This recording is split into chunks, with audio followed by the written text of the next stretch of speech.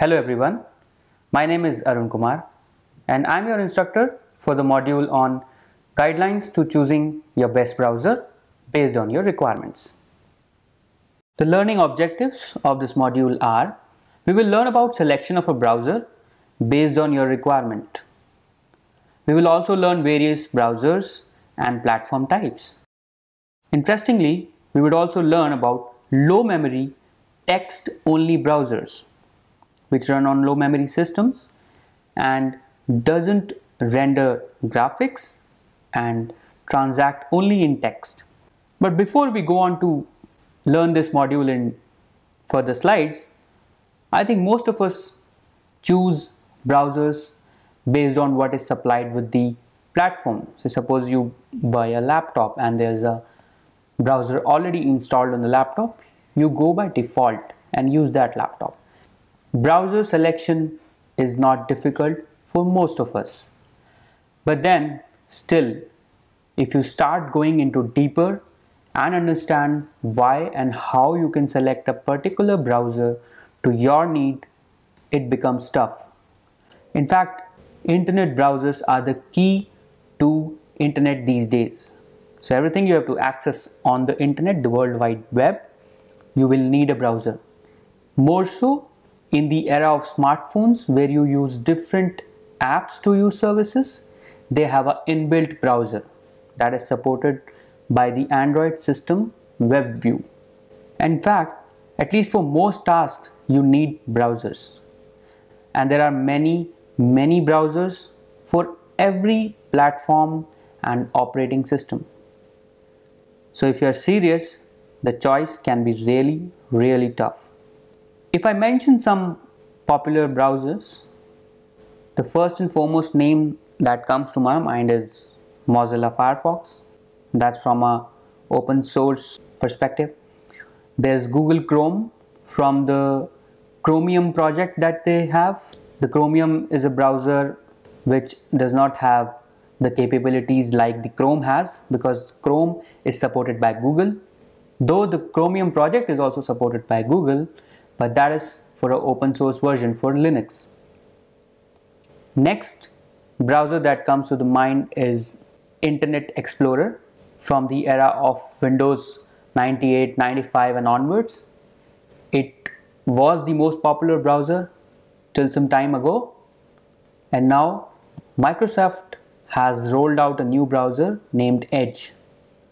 So when you buy a laptop which has Windows installed, you get both the browsers pre-installed.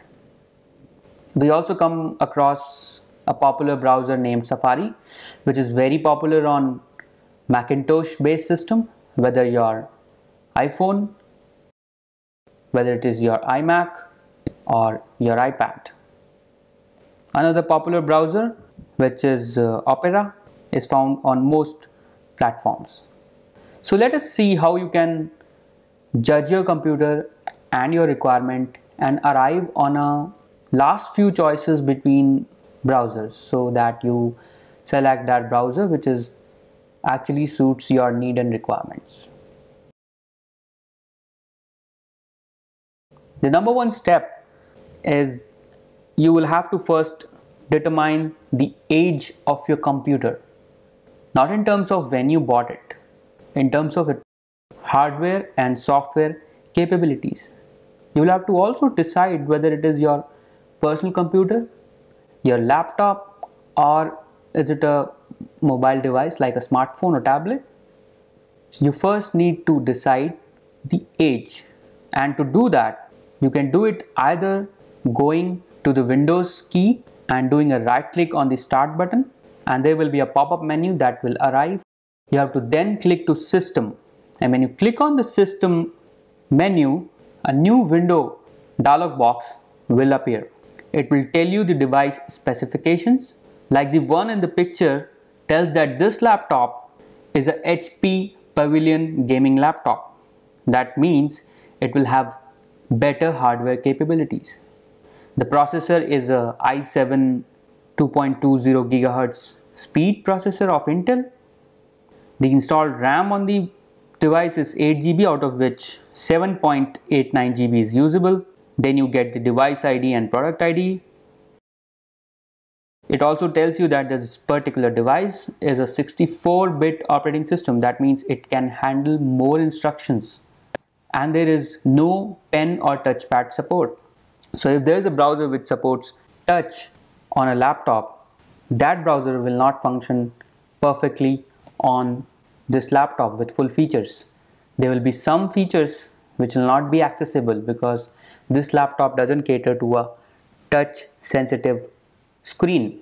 Moving on, we see the Windows specification. This laptop has a Windows 10 home version with a single language support, and it was installed on 27th September, which is latest when we had recorded this lecture. It also tells the OS build. That means overall the hardware and software capabilities of this particular laptop is very sufficient to handle all my needs. Now that you have judged the age of your computer, like the computer we showed had good hardware and software capabilities. Now I need to decide what kind of browser I want and what it should be able to do. You might want it to be very simple, like handling only the bare necessities. You enter some website and it gives you a response. You might also want it to support P2P working websites, some plugins to support it. You may want it to support social media websites so that you don't have to log in again and again and it maintains your session. You might as well want it to save your browser favorites or a suggested website that you frequently visit. So all these things you need to decide before you go on to select a browser after you've decided the hardware capabilities. You may also want some basic features like the popular RSS feed reading, wherein whenever a website updates its content, the browser fetches it and shows you or gives you a notification. Some browsers have auto search boxes. You may want to have a look at that. So you make a list of it, all the requirements that you need. Though it may sound that who will do all this for selecting a particular browser, but if you do it, you will actually have a very suitable browser for your need, rather than going for a browser which has so many features and you are not using and wasting your memory and hardware specifications. You focus on a browser which caters to your particular need. Make a list of it. Do a checklist. Do a yes or no on features and extensions that you want. Moving on to the next step, you should also understand what kind of platform you are on, because some browsers are only available to a certain operating system. Like if I mention Iceweasel browser, so this browser is particularly available on Ubuntu systems. Ubuntu, which is a Linux based OS system. Let us just see what kind of browsers are available in the market and on what platforms these are available. First and foremost, if I see Mozilla Firefox, it is available on the Linux version, it is available on the Windows version and the Macintosh version.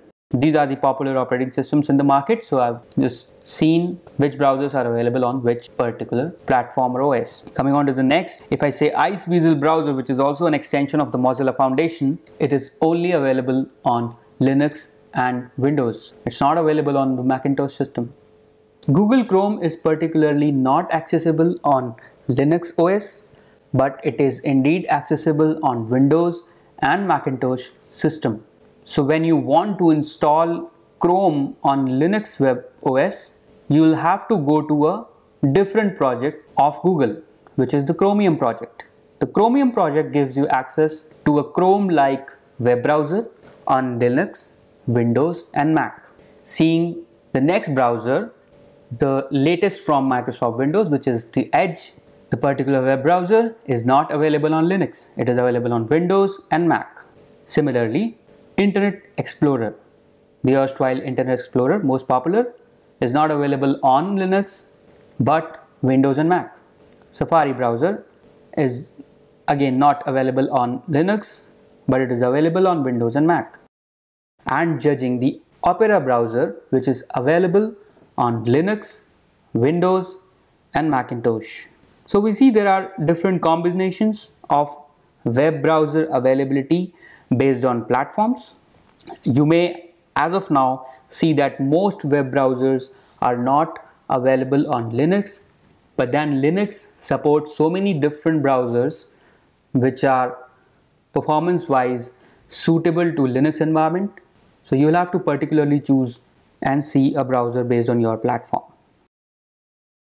So now we have gone through 3 steps and we have seen what is the age of your computer.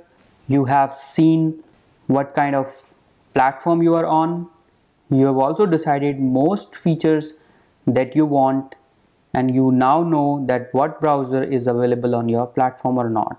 You can now do a small research about browsers which you have circled on. We can see whether you want a tabbed browser which can support multiple tabs, which includes Safari, and it is fairly new to Windows but it is working well.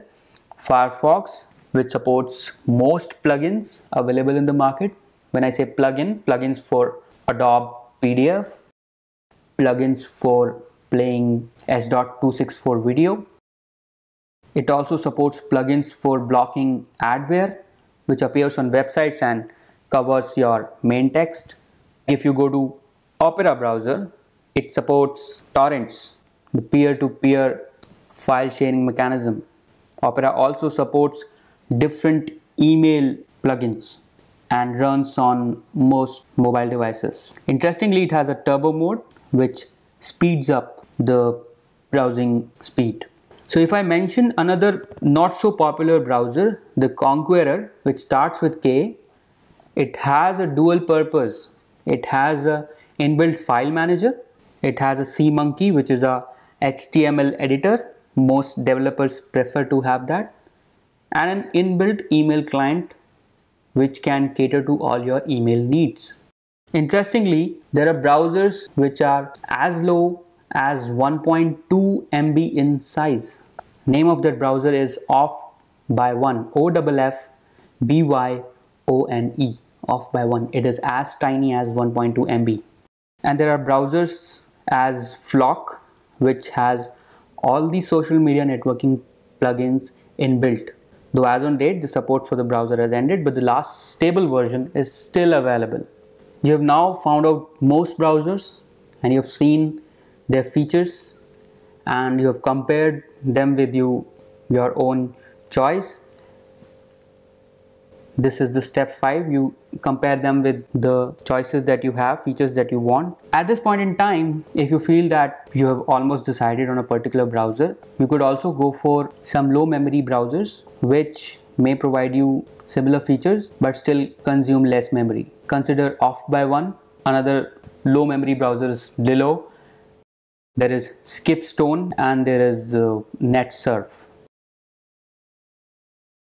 And suppose if your primary concern is speed and you want browsers that can serve you pages faster than fast, you can actually consider a text-based browser which is very popular. The name is eLinks. This is a browser which is a text-only browser. So it will not process graphics, it will not process images, but it can give you pure text, which is fast to process, fast as an experience. The last stable version of this particular browser is 0.7.11. It is available on its website. You can search for eLinks in Google and then download it. You may also want to consider if you can add some features to a particular browser later on. Suppose you select a browser today and there is a new development which comes in the market and your particular browser does not allow you to extend or install that particular extension, so you will lag behind, and if you want that particular service you will have to change your browser and leaving your important features, important data on the particular browser which you were using up till now. So see to it that you could add a lot of features to a browser later on. In fact, see their particular web store like the Chrome web store. There is a Mozilla add-ons web store which tells you and gives you a lot of plugins and extensions to add to. The last and final step that I would like to tell you is that after you have decided what browser you want to choose, you download it and you install your new browser, feel the experience, enjoy browsing, do it safely. With this, we come to the end of the module. Now that you have decided and more or less understood how to choose a browser according to your needs, now you need to experiment with the browser to improve your security settings. Thank you and happy browsing.